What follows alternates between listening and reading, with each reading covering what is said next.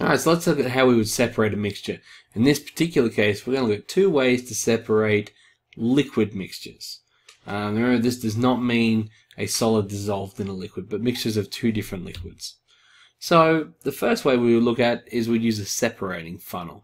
And this is for immiscible liquids. In other words, liquids that don't mix. Oil and water, etc. So this here is your separating funnel.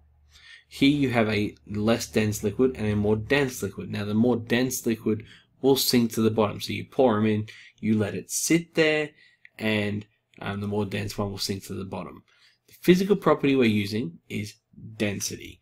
So as I said, denser liquid sinks to the bottom, forming layers.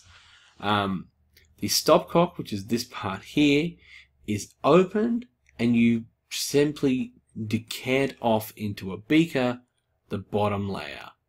I want you to think about limitations of this. How good a split you think you're going to get with these two mixtures. Then we have a way to separate miscible liquids, and the most common example of that is distillation. So basically you've got a mixture of liquids here in your round bottom flask and a heat source there.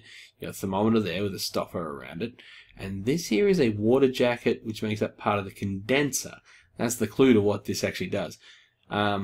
Essentially the physical property we're using here is boiling point. Liquids are heated until the more volatile, this means lower boiling point, boils. Okay, the gas rises. Okay, so we've got two mixtures in here. The lower boiling point rises up because it's more volatile, and the water as it rises up this way, it's got nowhere to go, so it's forced down here because it's expanding. The water jacket here though cools it off, turns it back into a liquid, condenses it, cools it to lower than the boiling point. The volatile liquid then drips down into a catching container, usually a beaker. Now, it's really important to realize that this temperature here, measured by the thermometer, cannot exceed the boiling point of the second liquid. So, for example, we've got alcohol and water. We're trying to distill our water down, our alcohol down. We have to heat this up above 70 degrees because that's roughly where alcohol boils. However, water boils at 100.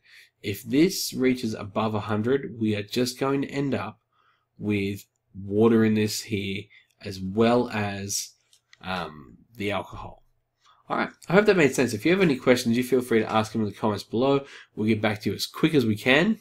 And yeah, we'll see you next time.